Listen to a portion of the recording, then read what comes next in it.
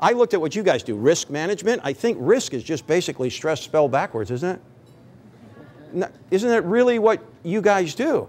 Because stress, with people, stress do stupid things, don't they? People with stress don't pay attention when they're driving. People with stress have a tendency to stick their things in holes on production lines and get their fingers cut off. You know, I work with a food company, and they said last year we had 117 fingers that were lost. Now, here was the interesting thing. They have to do a report afterwards, right? How did this happen? So their director of safety says, now, Mike, here's the dumb question we asked those people. What were you thinking when you stuck your finger in there and he chopped it off? And you know what she said? Obviously they weren't, or they wouldn't have stuck their finger in there, right? But we got to do this big report on it. And you know what? What they all said was, well, I was just trying to help. I was just trying to, you know, so we didn't have to shut it down. I just thought I could just real quick push that and lose my finger. Stressed people don't make good decisions, do they? So let's pretend you are married, okay, Eric? And Eric works for me, and he's a good guy, and I like Eric. And I go up to Eric and I say, you know what, Eric? You do good work, buddy. Not much, but what you do is real good. I only work part-time. You only work part-time, okay. Now, I said that. I'm trying to be a nice boss, guys. I said that to be just kind of a funny, nice boss. Now, when Eric gets home and says to his new wife, Colby, oh, guess what boss man just said? He said, I do nice work, not much, but what I do is real good. And he's laughing. Is Colby laughing? Colby's probably going to say something like this. What do you think he meant by that? And you know what, guys? I didn't mean a thing about that. I was just trying to be a good guy. But because I'm the boss, everything I say and do is subjected to this process. It's discussed, it's dissected, and it's digested. Thank you much. Hand for Eric, guys. Appreciate it. Thank you much. All right? 3 days of finding out that they were getting these promotions, all of a sudden these two women are stirring up the stuff and getting upset. And you're like, what's the deal? Well, here's what they found out. Every Wednesday, these two women went to the Chinese restaurant. And they played a game with the fortune cookie, and they added up the numbers, and the person who had the highest number bought lunch. And if they were put in these new jobs, they'd be way far across town, and they wouldn't be able to do that. The president of the company looked at me and says, Mike, when we thought about this redistribution of people, Chinese food did not enter my mind. Right? But they were afraid they were going to lose this familiarity. Smart company. Here's what they did. They said, here's the deal, ladies. Once a month, once a week, you can meet at the Chinese place. We'll even pay your expenses and gas to go over there. Because you know what they discovered? The reason those women were so successful is what they talked about when they had lunch at that Chinese restaurant. All of a sudden, they started letting people be tapped that could go and join them for lunch. But that was a fear that they had about change. People don't mind the change. I'm afraid what it's going to do to me, what it's going to make me look like. And most people want to look good with their organizations. So they check into this hotel at midnight, and they are checking out of the hotel at 5 o'clock in the morning, right on schedule, and they go to check out, and the guy behind the desk hands my dad a bill for $350. My father says, $350? We were only here 5 hours. My wife made the bed, because Mom could never leave a room dirty, right? I mean, she just couldn't do it.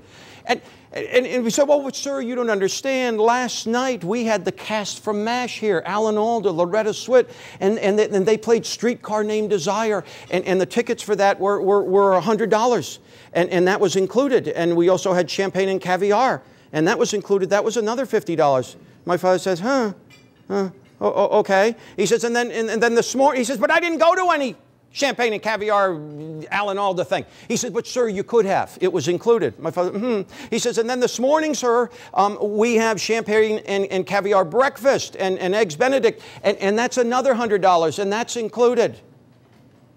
My dad says, I'm not going to drink any champagne before I drive the car. You're some kind of a nut.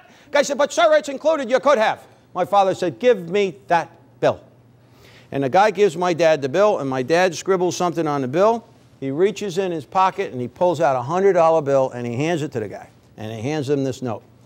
And the guy says, sir, this is only $100. My father says, read the note. The guy reads the note. $250 for sleeping with my wife. The guy said, I didn't sleep with your wife. My father said, you could have. People like to be good at what they do.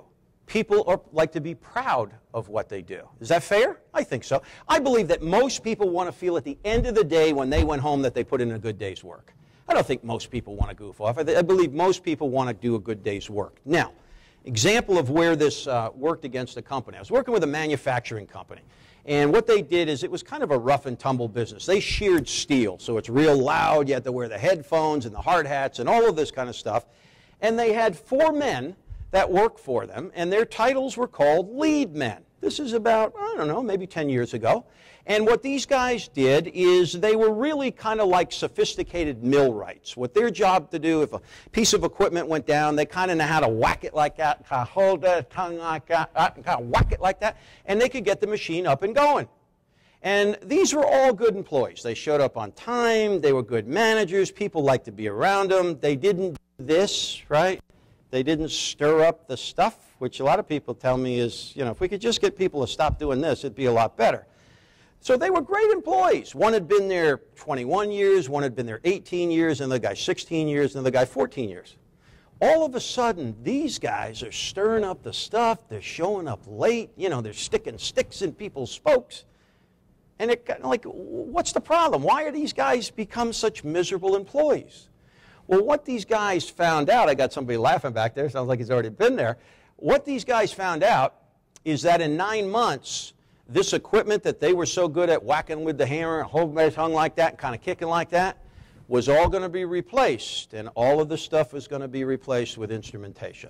Okay? It was all going to work like this. No more this, all like this. Well, here's the problem.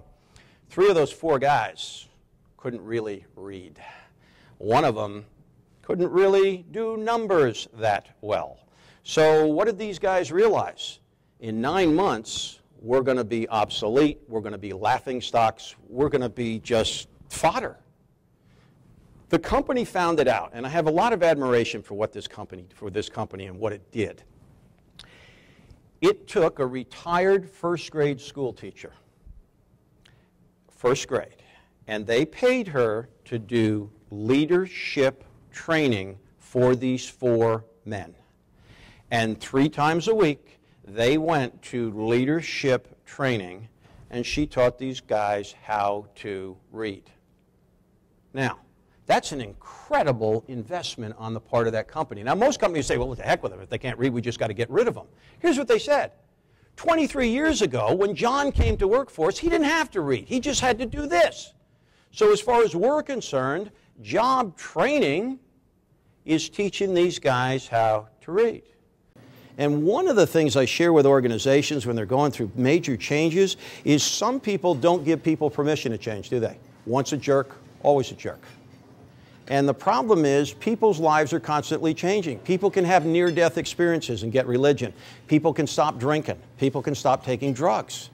People can become nice persons if we give them that permission to change. But if I keep somebody in that nice, neat box that they're never going to buy into this, it's probably never going to happen.